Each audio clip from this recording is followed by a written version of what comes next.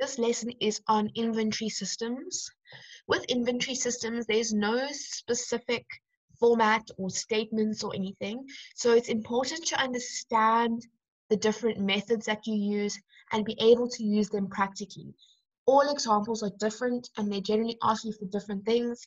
So if you understand and practice, this can be a relatively easy section. And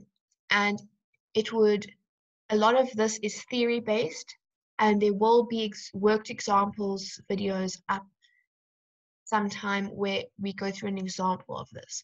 But it's important to understand the theory behind it first.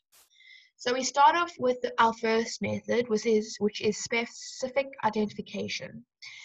That is when each item is assigned their actual price. So it's generally used with expensive items and when there's a small number of units.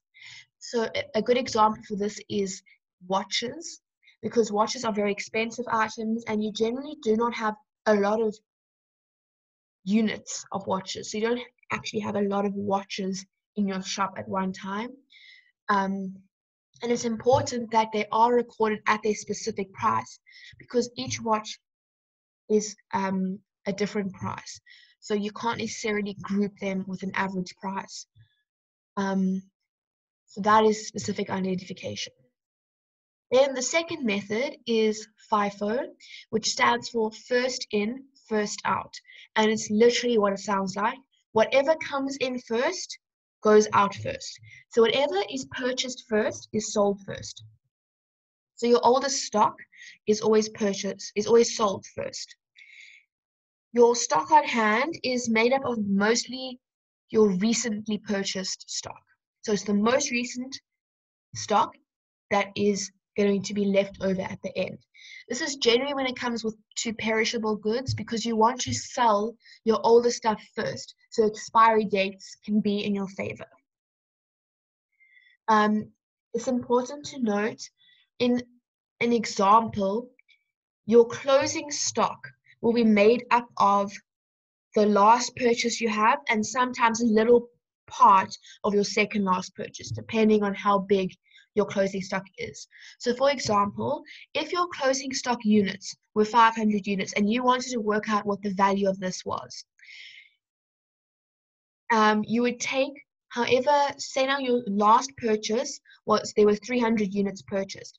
So the 500 units closing, a part of this would be the 300 units from your last purchase, and the remaining 200 would be from your second last purchase. And you would use the relevant prices for that. So it would be the 300 times by the per unit cost that you got your 300 at. You would multiply them together and then add your 200 from your second last purchase and their relevant cost price and add those together. We then move on to the third method, which is the weighted average. This is generally when you have large amounts of small identical items. A good example are tennis balls. Tennis balls, they are all the same. They generally aren't radically expensive items such as watches, which makes them easy to have a weighted average price. To work out your average cost price, you take your total cost of items purchased. So this is the total amount you've paid for all your tennis balls, divide by the number of tennis balls you bought, so the total number of items purchased. So if you bought 60,000 rands worth of tennis balls and you bought 6,000 tennis balls, it would be 10 rand each, because you would say 60,000 divided by 6,000 and that would give you 10. Okay, with weighted average, it's always the average cost price that is used. So each item is always going to be made at your average cost price. So if last month you bought your tennis balls at 9.50 rand and they've gone up to 10 rand, you would find that your opening stock would actually be a little bit less per unit. Your per unit cost would be a little bit less with your opening stock than with your purchases, but then you would then find a average cost price by using the formula. Your closing stock amount is your closing stock units multiplied by your average cost price. Okay. Those are the three methods. They can ask, generally in a test or exam, they'll ask you two of them and they'll say a certain product is sold using one system and another product is sold using a different system, and ask you questions on either or. I don't want to make it like this is going to happen, but FIFO and weighted average are sometimes the more difficult ones, so that's why they sometimes ask those more. Then we have to work, these are just little side notes which don't fall into any specific method.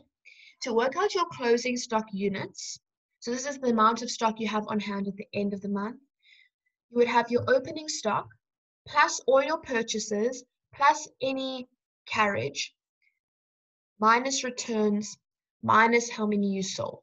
So basically it's the amount of units you had at the beginning plus anything that any units you added onto that minus any returns, and then you minus what you've sold, and that will give you the number of units that you have at the end.